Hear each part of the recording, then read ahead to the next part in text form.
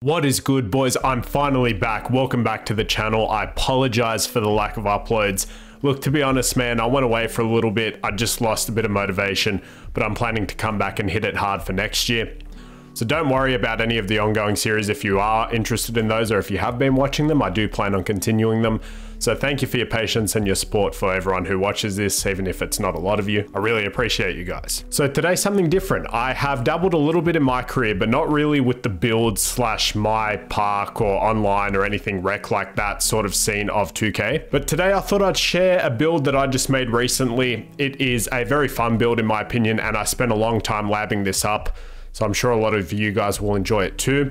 Now it is also set up to where you can tweak it a little bit if you don't like exactly what I've done, which is the beauty of it. And it is of course my take on a Paul George do-it-all sort of versatile build. So with that said, let's hop into this and I'll show you what it looks like. All right, man, so it feels good to be back here on the channel, back on 2K. I was playing a bit of Madden and a bit of UFC, even a bit of Forza over the last couple of weeks, having a lot of fun with that. So what we're going to do, of course, we're going to start here with our player name, Paul George, right-handed, 13. Of course, none of that really matters. So for the first part with the position, I actually made my version of this build a shooting guard because, of course, I wanted that, you know, combo wing sort of PG where I can still handle the ball a little bit. That said, for this video, I'm going to be showing you with small forward. Doesn't change much apart from your primary position in the NBA in my career, which I do regret. If you go this, it makes your small forward shooting guard. And of course, when I did shooting guard, I thought it would be shooting guard small forward. But because the ball handling and passing is pretty good, it actually makes you a shooting guard point guard, which of course, nothing wrong with that. If you want to do that, go ahead. Positions don't really matter this year in 2K because as a shooting guard as my primary, when I play online on rec, I still usually get put at small forward or shooting guard. So for your first setting, you're going to go up to 6'8". I did try 6'9", experimented a little bit, but there's just too many drawbacks this year. So we're going to go 6'8". We're going to drop you down to a 213 pound weight. Now I did lab all of this up and there is reasoning behind all of this, which I will try my best to explain to you guys. I feel like a lot of build videos don't show you why you go for a certain weight or attribute or whatever that is, whatever the drawbacks might be. So 213, I really wanted that 75 acceleration. If we drop that by 1, you only lose -1 to your interior defense and there's really no benefits to that. So I figure better to be heavier because we are going to have a decent strength on this build as well. If you go 1 pound heavier than 213, you drop down to 74 acceleration. As I said, this is all fluid and it's made sort of as a build that you guys can tweak a little bit as much as you like.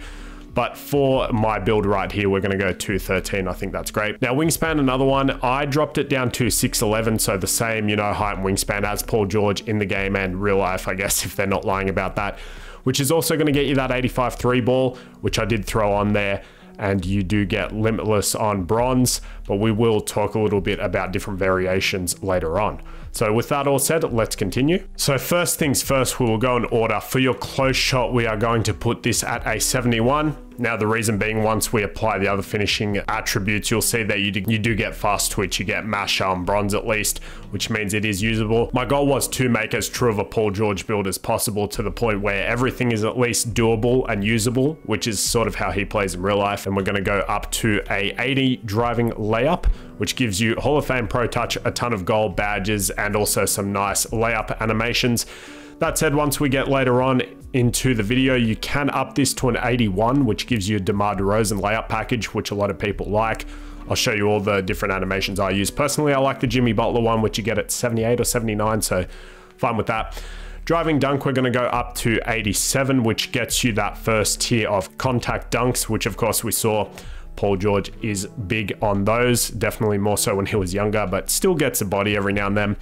Post control, he can work out of the post a little bit, so we're going to go 75 just so you get a couple of silver badges there. Now the mid-range, this is also when we get to an interchangeable part here. We're going to go 82 here and then 85 on the 3 ball. You can definitely drop the 3-pointer down if you don't want that bronze limitless or if you think you can shoot really well on a lower rating. And then that can get you up to a 90 mid-range, but I think this is still pretty accurate. For free throw, you're going to go up to a 90 just because it works out with leftover points and it also gives you gold free points. So this is essentially from the shooting through to the finishing. This lets you do a little bit of everything and hit a consistent percentage from the mid-range, from the 3, from the line, lets you get some dunks, some layups, score out of the post a little bit, which Paul George can do. Now, pass accuracy, obviously he's not a point guard, but he can get you a couple of dimes, especially recently with his time in LA and Ty Lue's influence. So a 77 here gets you some silver badges and also bronze needle threader, which will save you from a fair few turnovers. Ball handle, you're going to go max that out to 85, and then speed with ball, you're going to get a 75.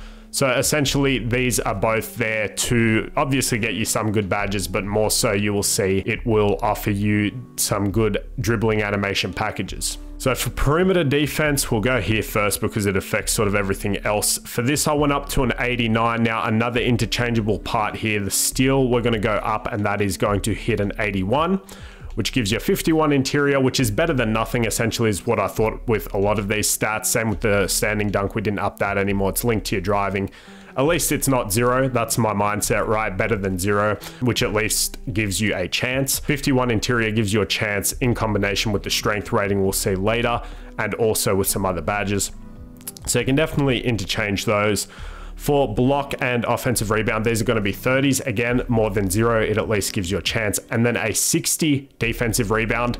I like rebounding, I value it a lot. You can definitely drop that, but giving you that bronze rebound chaser, again, to do a bit of everything. Speed, you're going to go up to an 81, which gives you silver, hyperdrive, and speed booster, very handy. And then acceleration, of course, we're going to max out to that 75 spot. So a lot of the speed badges you get on silver, which I feel like is fairly accurate for PG at this point in his career. Now, strength, this one also definitely can be changed up, but I went up to a 74. It gives you a good selection of badges, including bronze bulldozer, which I have seen him do in the past, just knock guys out of the way.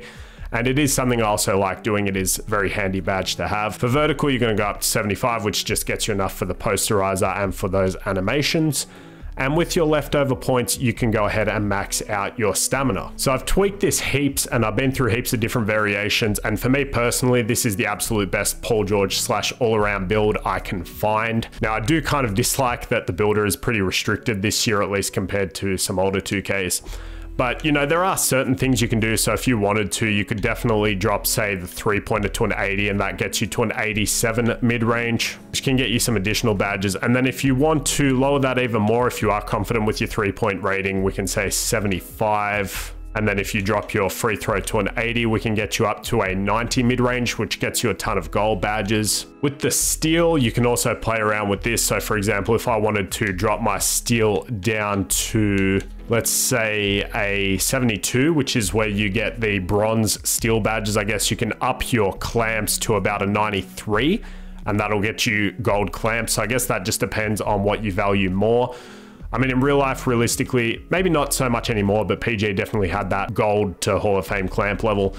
So I guess it's more what you value in 2K. For me, I think steals are still pretty powerful, so I would like to have that on silver. If you think you can make it work with the bronze, that's fine. And then similarly, you can definitely flip this and you can go to, what's that, 75 clamps, 75 perimeter gives you bronze clamps, and you can go 87 on your steel, which will give you all silver. You can up your interior a little bit, whatever you like. And then same with your defensive rebound. If you don't value your strength, feel free to bump that down. Going down 1, you lose bulldozer. 2, physical handles drops to silver. I do think having that on gold is worth it, particularly because with your 85 ball handle, you're looking at a silver unpluckable. Yeah, so I mean, I think it's pretty accurate. It can do a lot of what PG can do, which is a little bit of everything. I mean, he's probably a little bit better at each thing in real life, but in terms of the 2K builder, this is sort of the closest we can get to that. As I said, this is a perfect canvas build, essentially, even if you don't want to call it a Paul George build. You can change pretty much any of this and still go in any direction you want, basically. If you wanted to up the block, you could do that. If you wanted to up the interior, the pass accuracy, whatever you want, really. And I think 6'8", 213, 6'11 wingspan is big and long enough, pause on that, to actually, you know, play almost any position comfortably, 1 through 3, maybe the 4. So we will go ahead and continue here. Now, another reason why I went ahead and said small forward instead of shooting guard, as you can see right in the middle, you do get the Paul George comparison. You also get RJ Barrett and Caron Butler. Now, pretty generic name, just like every other 2K build, but a 2-way 3-level threat, which is actually pretty accurate. So as I said, I made mine a shooting guard. I didn't get the Paul George comp, which upset me a little bit. Maybe I'm a bit odd, but that is how you get to that conclusion. You can see I have also done sort of a face recreation of Paul George, which is off another video I found here on YouTube. So if you guys did want me to cover that, I can do that in another video. Otherwise, you can just search it on YouTube. It's not too hard to find. And so this is how you will be looking maxed out.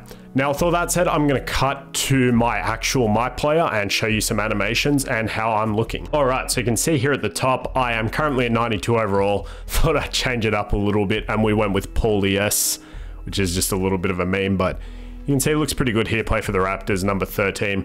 So if we go to attributes, I'm currently at a 92 overall. I can go up to a 93. Reason I'm staying at a 92 is because the rec in this year, they've added back in a 92 and below rec, which one, you play against lower overall players, which is a little bit cheesy. But for me, the main reason I do that is because it is a lot quicker to find a game, particularly here in Australia. So it's up to you. You can max them out as soon as you like. But these are sort of the attributes I weighed most heavily. Close shot, I can go without. Driving layup, all the sort of finishing driving badges, and then the 30s because they didn't cost a lot to upgrade. Upgrade a mid-range 3 free throw. All the ball handling, all the physicals, the rebounding, because I like being able to do a bit of everything immediately. Helps you get those rebounds with Rebound Chaser. Steal, I probably could have upped a bit more, but that's at a 50, 30, 30, and then a maxed out perimeter. Interior is low, but as I was saying, in combination with certain things, it can actually help you out. So for example, I said you just want it more than 0 to give you a chance, right? So offensive rebounds on rec, I've gotten rebounds offensively with the Rebound Chaser and just being in the right spot at the right time. So it makes it possible. Blocks are possible in the sense that if you play good perimeter defense, you'll get back into a point. You do get the immovable enforcer badge with this build as well as a high tier challenger badge. So effectively, if you play good defense, stay in front of someone as they're driving, this works more so with smaller guys, which is the benefit, I guess, of making a shooting guard. You play shorter guys. Can happen with small forwards too. But if you get back down and then they go for a layup, for example, you stay in front of them, play good defense, you keep your arm up, and then you get that animation where the ball sort of just whacks into your arm and you'll get a block. Steals, I have managed to get some steals with the 50 rating. Helps a lot when you dig in on centers. So that is usable. And then as I said, interior defense, once you get that up to your 50, you are also going to get your immovable enforcer badge, I think based on your strength rating. So that does also sort of help you from getting back down. Obviously, you're not going to be swatting shots out of the post, but I don't think he does that very often anyway. And then everything else sort of just lets you have a chance to do everything you would want to do on the basketball court. So going through the badge tiers here, I do have a couple of perks and I guess floor setters and whatnot added on. So you can see those are the C tiers. Here are the B tiers. Here are your A tiers, and then for your S tiers here, this is how that's going to look. So you have catch and shoot there. Bulldozer is a very underrated badge. I really like it. And you do get back down Punisher, which is a nice thing to have. Same with Brick Wall. So there is your immovable enforcer badge, improves the player's strength when defending ball handlers and finishers. Essentially helps you from being back down. So they kind of split Brick Wall into these two badges this year. And then of course, as I said, you get Gold Challenger. So that sort of combined with clamps and immovable enforcer gives you the potential to get blocks. So now let's have a quick look at the animations that I'm using. Jump shot here I'll give you at the end, so you can see that is a B, an A minus, and B minus. And it also uses the Paul George release, which is pretty cool. So if you are trying to do, I guess, a cosplay, that will help. We also have PJ's free throw. Of course, that doesn't matter. That's preference. You can do whatever you want. The Jimmy Butler layup style, as I said, you can also use the LaMelo one, which is pretty fancy. Get a couple of other good options there. Dunk style, I just call it 0001. I went through and basically picked out all of the dunks that I liked and put them into one package. PG pull-up, KD spin jumper, Tatum hop jumper. We initially had the Paul George one on here, but unfortunately gameplay-wise just doesn't create a whole lot of space. So I went with Tatum because you get his sidestep 3 animation and that step in, but I really like sort of that one there, that sidestep. So we went with that. Kobe, of course, for the post fade. Kareem with the post hook. Probably won't be doing that too much, but I think Kareem's is pretty solid. Kobe hop shot, Paul George motion style, and then combined with the LeBron dribble style, really sort of, he looks like Paul George on the court. Ja Morant pass style, T-Mac size up. That one's probably a little bit negligible because there's a few choices you can pick. Paul George regular breakdown combo, probably not the best, but just for, I guess, the aesthetic. James Harden there because they kind of look similar, just more aggressive. Escape moves, LaMelo Ball, combo Ja, crossovers, De'Aaron Fox. This one does get a lot of space, but it's quite risky. You can get picked a fair bit if you don't time it right. Chris Paul behind the back, it's quick enough and smooth enough. I would like a slightly better one, but it's definitely usable. LeBron spin, CP hezzy, Luka step back, LeBron triple threat, and the rest don't matter. Then as I said, here is the jump shot. So it is a 4060 Kobe PG blend, which is beautiful on full speed with a KCP lower base. And it gets you some pretty good ratings there. Yeah, hopefully you guys did enjoy. As I said, I apologize for the lack of uploads. Definitely going to try and up the consistency and grow even more next year. That said, this will probably be my last upload for 2023. And yeah, my first attempt at a build video, I suppose. It might not be the strongest or most meta build in the world, but it's one I have a lot of fun with and that you can definitely use online. And it's a ton of fun in my career, which is what I've been having a lot of fun with recently. And as I said, feel free to tweak whatever you like. I think it's a pretty solid canvas to get you into any sort of build that you want. Let me know what direction you guys went with, what sort of tweaks and this and that, or if you wanted to make a completely different build. Regardless, I hope you learned something and maybe you can take that on board with your build. Just trying to save you guys money so you don't waste money on a bad build or get locked out of any sort of animations or badges, and make sure you guys can have fun. I think that's the main thing. But if you have any questions, please let me know. I'll do my best to answer them. I'm by no means a build expert, I guess, like a lot of the guys on here, but I am always learning and always willing to learn. So if you have anything you want to share, feel free to let me know, or if you need anything from me, again, feel free to let me know. So next couple of videos I'll record probably in the new year. We'll continue the Spurs and the Earth 2 My NBA series, as well as some other rebuilds.